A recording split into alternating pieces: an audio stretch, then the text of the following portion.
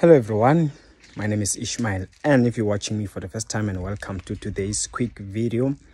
And I have a word, hallelujah, I have a word for somebody. It's going to help somebody a lot, and if it talks to you, accept it, hallelujah.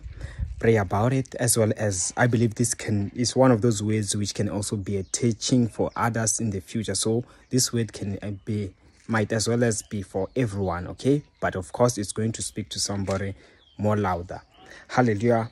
Because when you look at the Bible with this case of the prodigal son, you know I love using this scripture as a good example. The prodigal son, at the end of the day, after he took everything that belonged to him and decided to leave his father alone, it was up until hunger started to strike, and it was up until he started to struggle. That's when he thought of his back. He started to think of home. He started to regret and decided to, you know what, I can't take it anymore. Let me rather go in a humble state and go back home where I was well taken care of.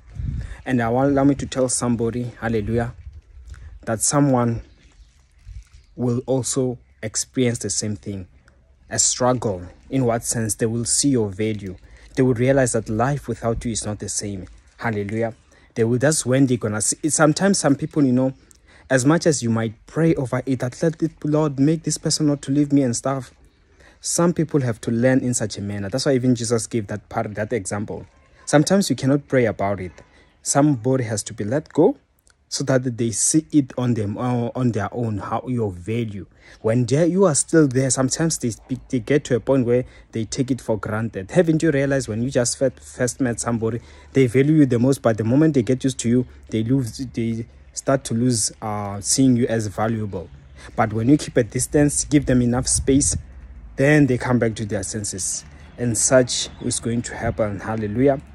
Somebody will come back to their senses, and they will also confess that, you know what, I must admit, life without you is not the same. And may God help to restore what belongs to you and what is ordained and meant for you, in Jesus' mighty name. Amen. And of course, that's all I had. Bye.